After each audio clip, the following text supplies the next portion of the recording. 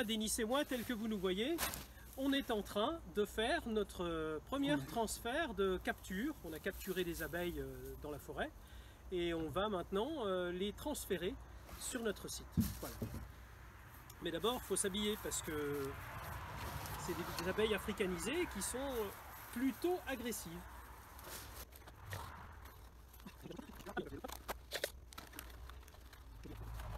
Voilà, je pense que je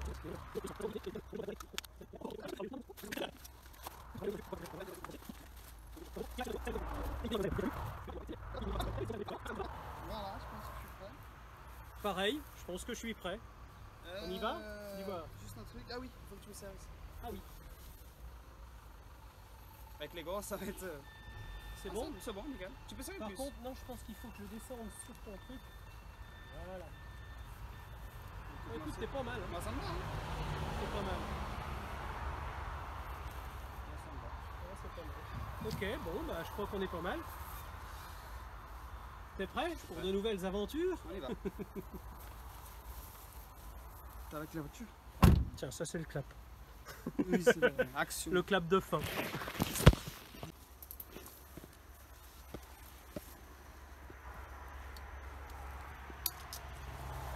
Il y en a qu'un, hein.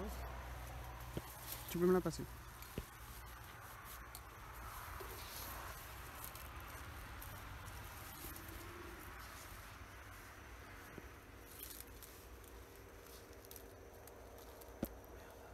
Il y a quelque chose d'autre?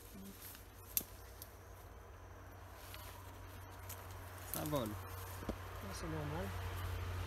Il va falloir peut-être que tu poses et que tu viennes m'aider pour tirer sur l'arbre parce qu'on est bien coincé entre les deux arbres. Tac. Donc ça c'est une caisse de isca, c'est un piège à abeilles en fait. Hein. Ça s'appelle isca en brésilien. Et donc moi personnellement je l'ai fait en bois. Bon c'est mes premiers, hein. C'est un peu la première fois que je fais ça hein, ici. Mais j'avais du bois, je me suis dit plutôt que de le faire en carton, parce que les Brésiliens le font en carton. Et ensuite ils explosent le carton.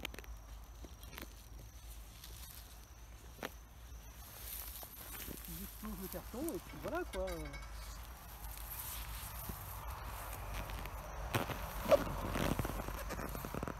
Donc voilà, donc là ça fait à peu près 5 minutes qu'on a mis de la fumée.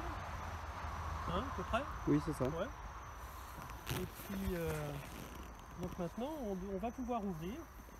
C'est la première fois que j'ouvre une ruche avec des abeilles, donc je suis tout content. En même temps, je suis pas effrayé, mais je suis un peu. Ok. On va voir ce qui va se passer quoi. Déjà je me souviens plus quel type de. Wow. Alors c'est pas avec des cadres. Tiens, viens par ici, tu auras une meilleure vue. Magnifique. C'est joli hein. Super. Voilà, donc là on avait collé des. Donc là ça y est, on commence à se demander ce qui se passe. Mais bon, logiquement ils devraient manger du miel. Voilà. Il y en a une sur toi. Il y en a une qui vient me regarder. Bonjour mademoiselle. Voilà, donc tu vas prendre la fumée, Denis, puis tu vas fumer un coup dedans. Attends, c'est bon, ça va. Attends, je vais virer ça parce que pour le moment on n'en a pas besoin.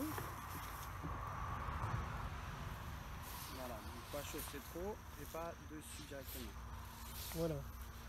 Donc là, mets-toi par là-bas dans un premier temps. Je vais prendre. Ah non, maintenant le vent a tourné. Mets-toi ici. Hein. On va juste enfumer un peu. Voilà, comme ça.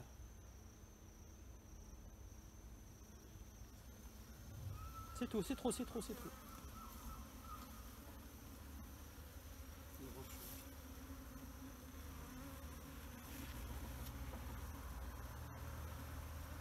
Je crois que la reine est là, Denis. Non, elle n'est pas là.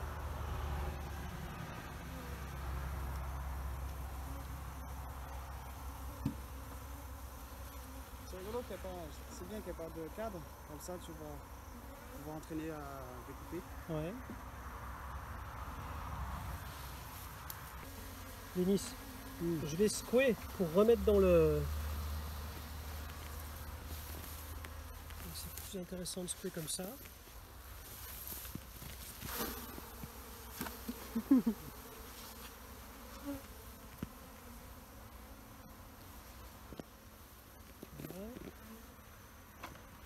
vais prendre mon magnifique couteau afin. Donc c'est un couteau il a une petite pointe là, je sais pas si tu vois. Oui, je vois. Et comme ça, je vais vous expliquer après à quoi ça me sert. Donc c'est la cire que j'avais posée dans mon piège, mais les prochains pièges seront plus évolués, je vous expliquerai après. Donc là on a un début de ponte. Là, ça c'est de la ponte, hein, qui est tout fraîche apparemment. Je vais regarder si je vois. Enfin, c'est de la ponte. Putain, avec le masque je vois que dalle. Je sais pas si c'est du pollen ou de la ponte, hein. Comme j'ai dit, je suis débutant. Oui, c'est la première fois que je tiens un favot dans mes mains, donc voilà. Par contre, qu'est-ce que c'est joli, hein. Qu'est-ce que c'est fragile et joli. Ouais.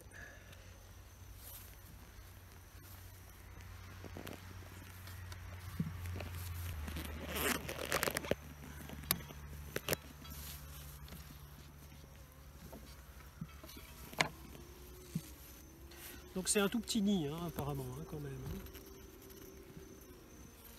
Déjà une chose, je peux vous dire qu'il y a du miel. Du coup, je suis presque en train de culpabiliser de l'avoir sorti maintenant. Le miel il coule sur le doigt. Ouais.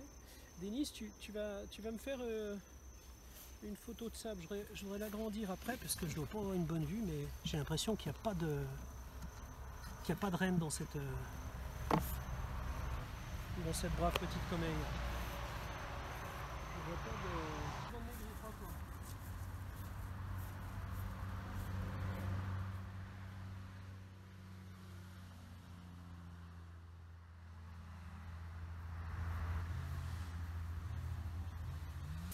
Donc là, ce que je fais, je suis en train de mettre des élastiques sur les faves pour qu'ils se tiennent.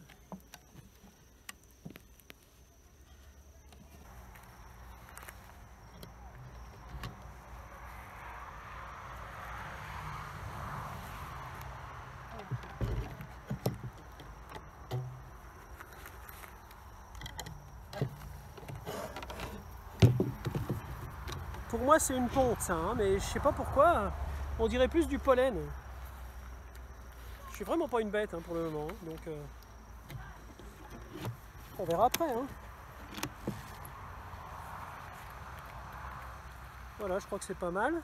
Donc maintenant vous allez voir la magie du petit couteau.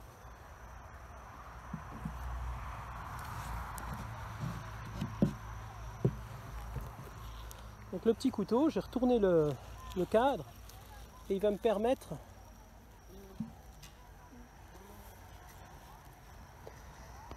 de couper tout ça.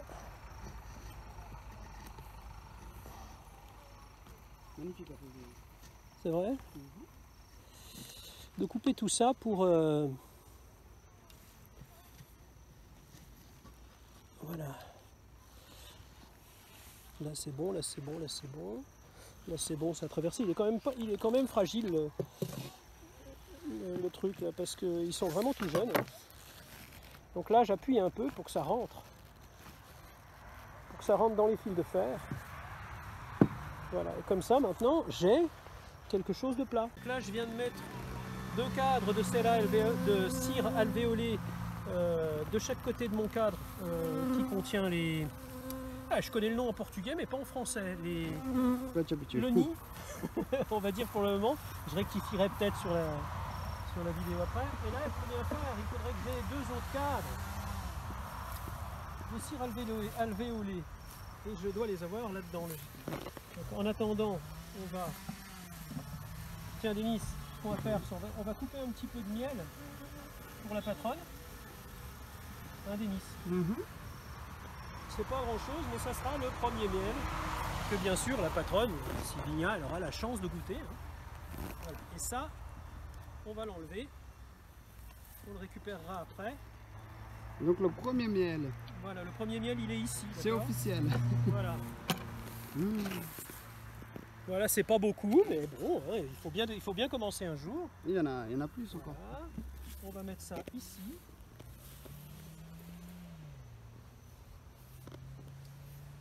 Voilà, et donc je disais, ce qui serait bien, c'est que j'ai un peu de... plus de... C'est marrant, hein, c'est très sympa je trouve en fait. Hein. C'est la première fois, je suis vraiment émerveillé. Hein. Je prends beaucoup de plaisir. Hein. Je trouve qu'elles ne sont pas du tout agressives, alors je m'attendais à ce que ce soit terrible. Donc dans ce cadre-là, logiquement, j'ai un peu de cire à lever au lait. On ne se sent pas du tout en danger. Pour le moment, non. Pour le moment. Elles sont toutes... Et pourtant, c'est des africanisées. Ouais. Écoute, on va laisser comme ça... Ah non, elles vont... Oui, c'est pas grave. On va laisser comme ça dans un premier temps. Oui. On va la remettre à sa place, Denis. D'accord. D'accord. Et puis, elles vont s'habituer. Je pense qu'il faut les laisser là. On va les laisser jusqu'à après-demain. Qu'est-ce que t'en penses? Ok. Oui, le temps de s'habituer. Et puis, voilà, comme ça, exactement. Elles auront le temps de s'habituer. On va recouvrir un peu ça comme on peut. De toute façon, c'est que pour 2 jours. Hein, donc...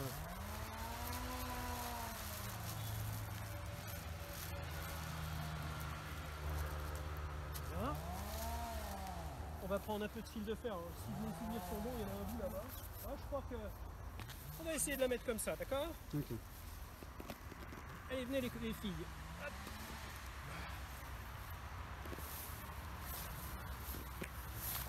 Je pense que le piège, on aurait presque eu intérêt... Tiens, regarde les autres abeilles, Denis, t'as vu? Tiens, laisse-moi les campera qui sont ici. Regarde, elles attendent pour pouvoir rentrer. T'as vu? Oui. Donc il va falloir que tu me tires là. Je vais t'aider. Le signal quand la reine est là, je tâcherai de vous le mimer, mais vous risqueriez de rire tellement que... En fait, c'est cette abeille ici, vous voyez, elle bat des ailes comme si elle voulait se sécher, vous voyez. En général, elle lève le derrière, tu vois, comme celle-ci par exemple. Elle lève le derrière. Ça indique la position. Ça indique que la reine est dans cette ruche. Hein, voilà, c'est comme ça. Donc elles ont été vachement sympas avec moi, je trouve, pour une première. Je suis très content. Donc ça, c'est ton système d'alimentation. Avec nous d'ailleurs, hein, Denis, parce oui, que t'es là aussi. D'accord. Donc ça, c'est ton système d'alimentation. Voilà, ça c'est mon système d'alimentation, mais je ferai une vidéo rien que pour ça, parce que ça fonctionne vachement bien.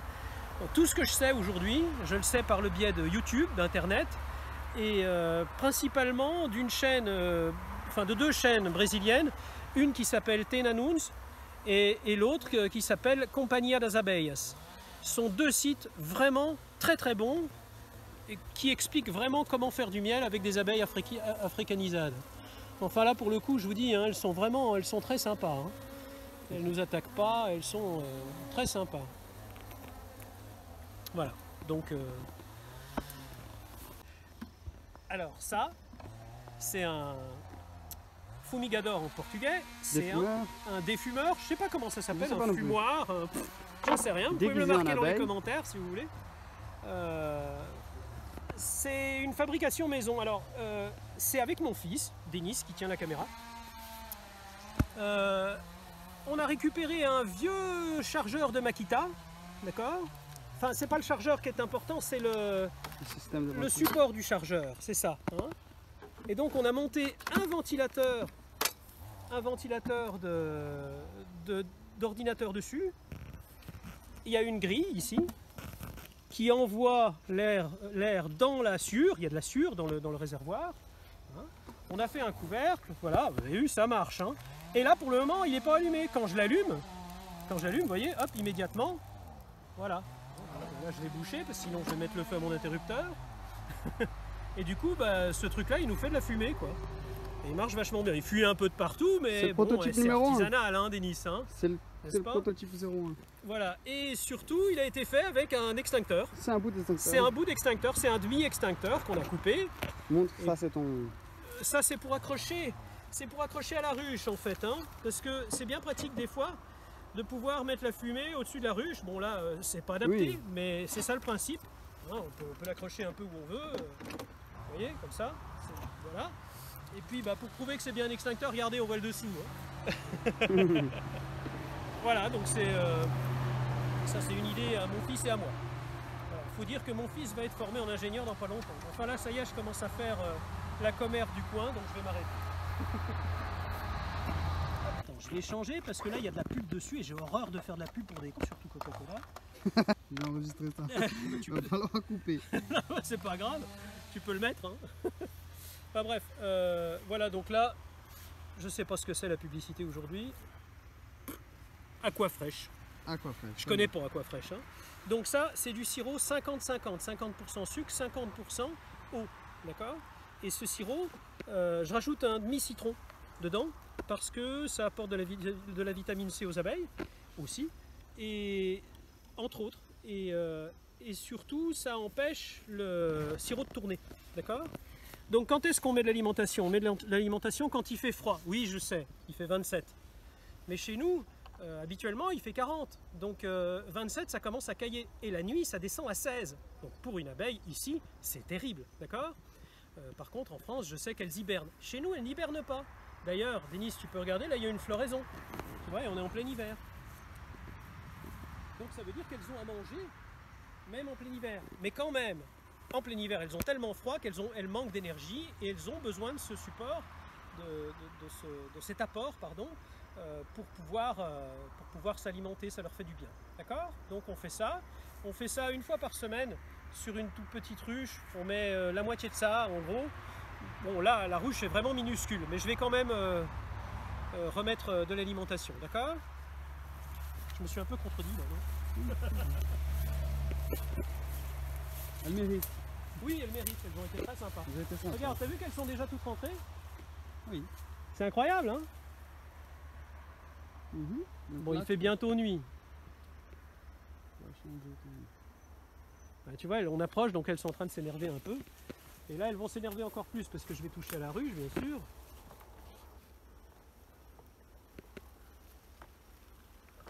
Voilà les filles. Du bon miam pour les filles. Voilà. Donc là, donc ça, c'est comme j'ai dit, hein, on est en pleine forêt. On n'est pas loin d'une route, hein, vous devez pouvoir l'entendre certainement